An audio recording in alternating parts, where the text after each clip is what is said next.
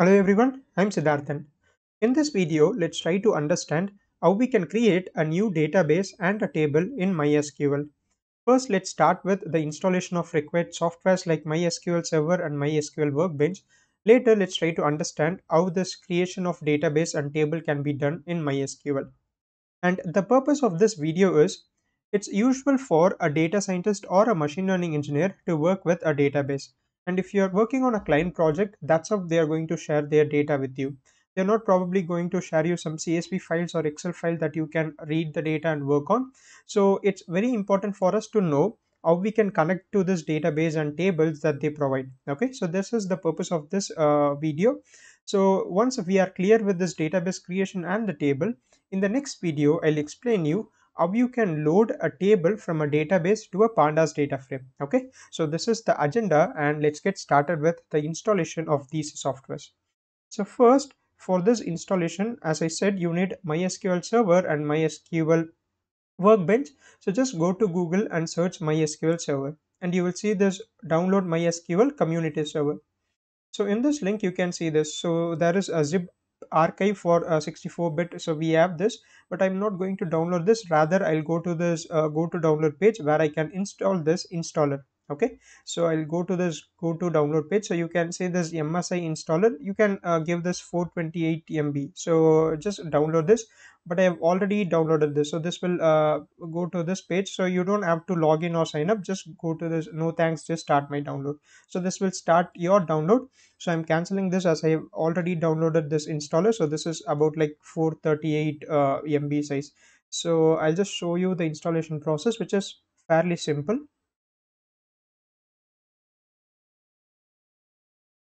So this will install the required softwares for us, the servers, workbench, and all the required softwares. Let's wait for this. Yeah. So this shouldn't take much time. So once this installation is done, let's go ahead and create this database and table that we need. So creating these tables, you can either create your tables with your own data, or you can like upload some CSV files or Excel files, like anything is suitable for you. So you have like different options. So developer default, so this will like install these things: MySQL server, MySQL shell, router, and workbench connections, and so on, right? And then you have the server only, client only. But for our development purpose, we can just choose this developer default, which is like the most common used for a developer. So you wouldn't need the other things for now. So I'll just give this next. Okay, so these are all the packages and the softwares that will be installed. So I'll just give this execute. So all these things will be installed. So this should take a few seconds. So I'll just pause this video and resume this once this installation is done.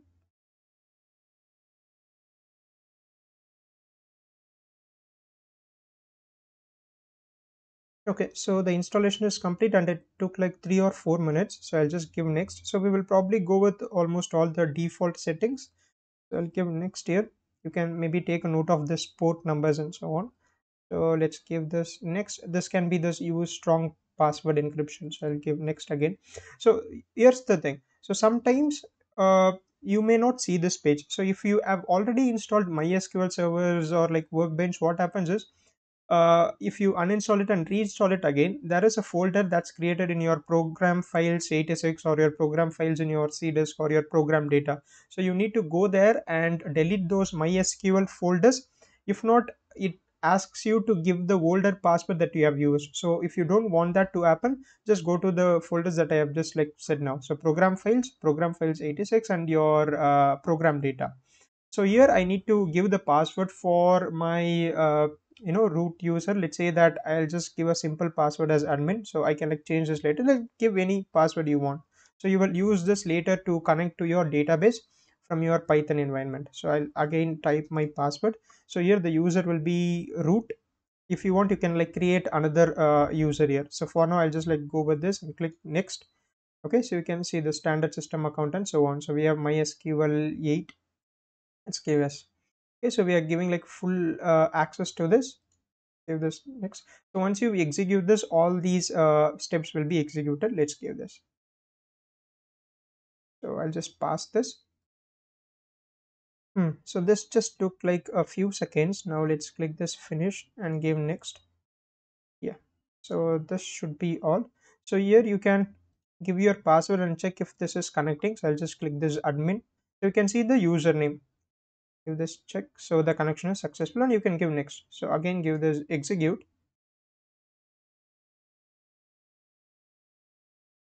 Right.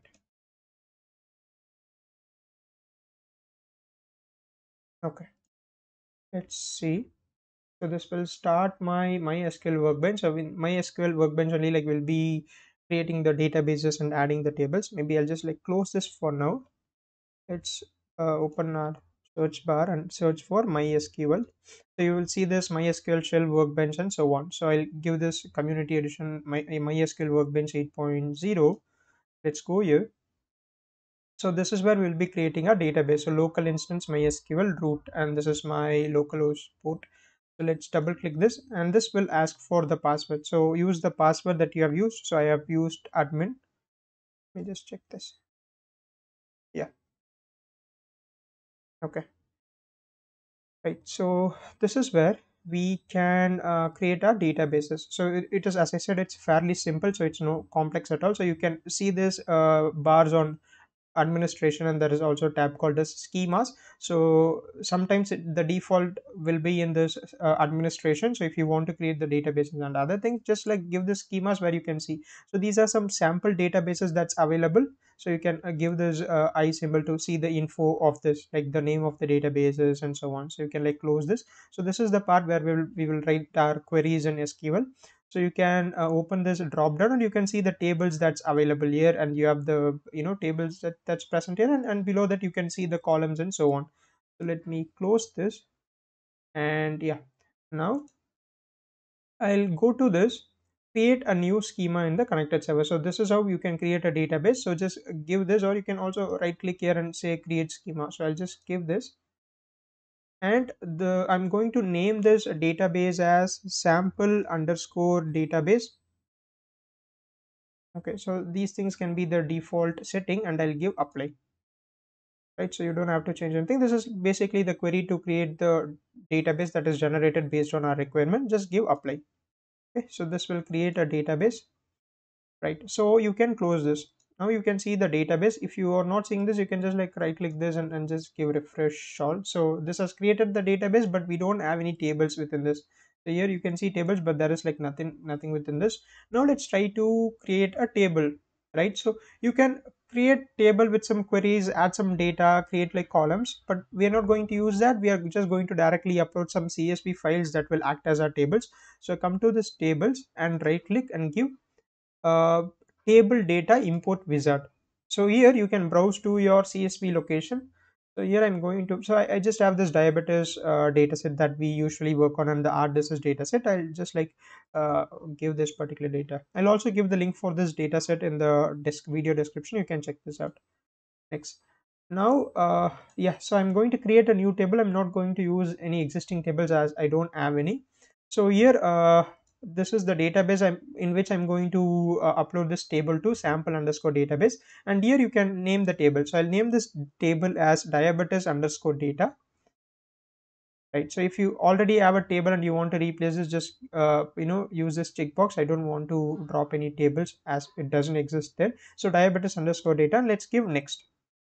Right, so this just gives a sample of the data that is available in your file, and you can see the data types and the column names as well. So if you want, you can change the data type as well if it doesn't like kind of found something right. So maybe I'll just give this as int. Or- okay, so let this be double. Let's give this next, and these things will be performed once you click this next. Right, so our table is getting imported, so this shouldn't take much time. Right, so this process is completed. So let's give this next. So 768 records has been imported. Basically the number of rows has been imported, finished. Right, so now we have this. So you couldn't see the tables, just right click here and give refresh all. You could see the table that we have just uploaded. Right, so I'll just like close this drop down for now. Yeah, so now we have this sample database. So I'll go to this tables and this diabetes data. Right, so here you can see the columns, all the columns available and so on. if you want to just print something from this table, uh, you can just like hover over this table name, which is diabetes data, and you can see this symbol which says like, yeah, once you click this, this will like print like all the rows from your table in your particular database. So we have select, so we are basically executing a select query. So asterisk, we usually say this to say that I want to show everything or something like that. So select everything from this database and this table.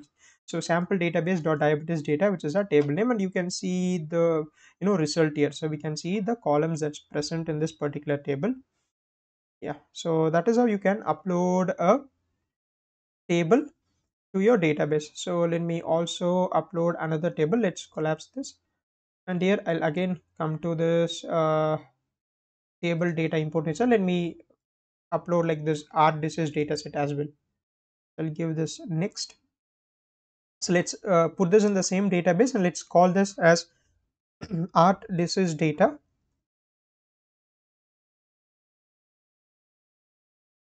Okay, so let's give next.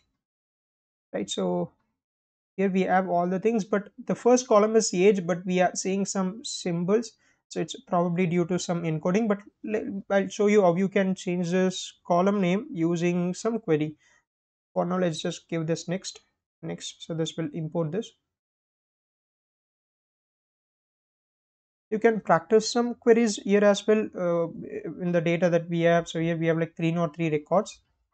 You can like basically perform some joins if that is possible, like do like few things, like take some other sample tables and work on it as well, right?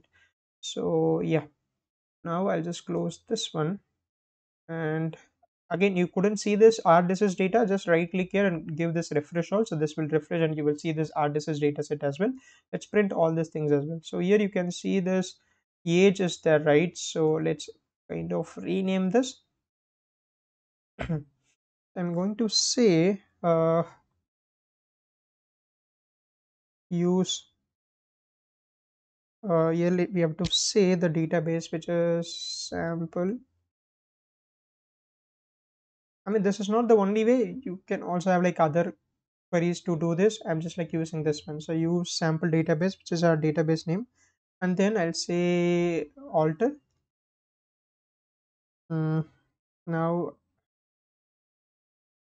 table, so the table name is art, this is data,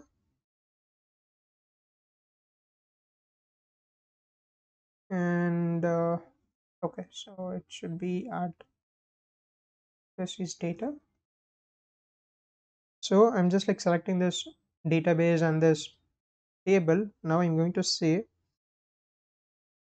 change column. So here we have to give the old name. So here the old name is this. So I'll copy this field name. Yeah, so this is the column name, and I'm going to say new name, which is just age. And then we have to mention the data type. Here the data type is integer. Okay, let's do this. So we are mentioning the column is wrong.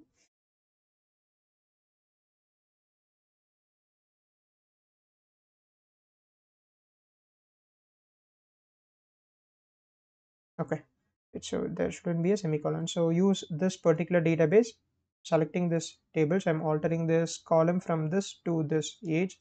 Let's select this and run. Okay, now I'll just close this one and let's the data. Now you can see the name has changed. So this is how you can like basically perform some queries. uh, I don't have to tell you like anything on like what you can do with this particular query. So there are like a lot of things that you can do. Join like a couple of tables, see the results, and so on, right? It's not necessary for a data scientist to know in detail about the SQL queries and so on, but it's actually a good to. I'm not saying that you shouldn't know it. Basically you can do all those things in pandas as well, but it's kind of a good to have, and most people kind of expect you to be good in SQL as well, and for a data scientist role or a machine learning role, so this is also one of the key skills that they test you on interviews as well. So it's good to know this skill, right? But even if you don't know this in a higher level, or in a detailed way, Still you can do this in panda, so it shouldn't be a blocker for you, but I strongly suggest you to learn SQL as well. Okay, so this is how you basically can create your database and tables in MySQL Workbench and MySQL Server. So I hope everyone is clear with this. Please do practice this.